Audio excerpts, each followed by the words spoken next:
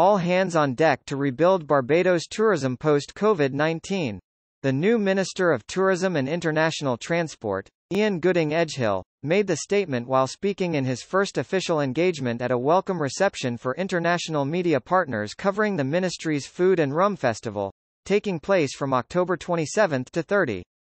I'm thoroughly looking forward to taking up the Ministry of Tourism and International Transport at such a critical time, and it will be an all-hands-on-deck effort to ensure that Barbados remains top of mind even in a post-COVID world, as many destinations are now fighting for the attention of travelers, the minister stated.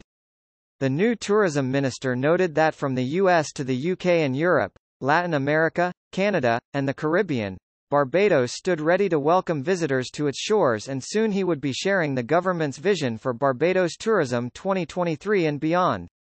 During his remarks, Minister Gooding-Edgehill thanked his predecessor Senator, Lisa Cummins, now Minister of Energy and Business, for the tremendous amount of work she had put in with the ministry and for bringing the Food and Rum Festival alive after a 2-year hiatus. Also speaking at the welcome reception was the Chief Executive Officer of the Barbados Tourism Marketing Inc. BTMI, Dr. Jens Thrainhart, who explained the significance of the festival.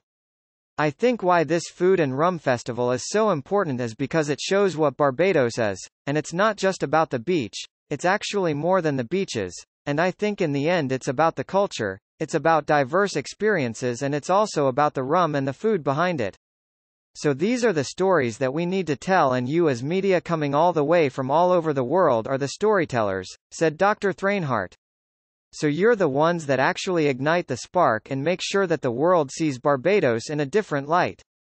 Both Minister Gooding-Edgehill and Dr. Thrainhart thanked the media for attending the event and expressed that they looked forward to seeing and reading all the stories about the rich legacy of food and rum and destination Barbados. They also commended the staff at the BTMI for putting together the festival and all those participating in the activities.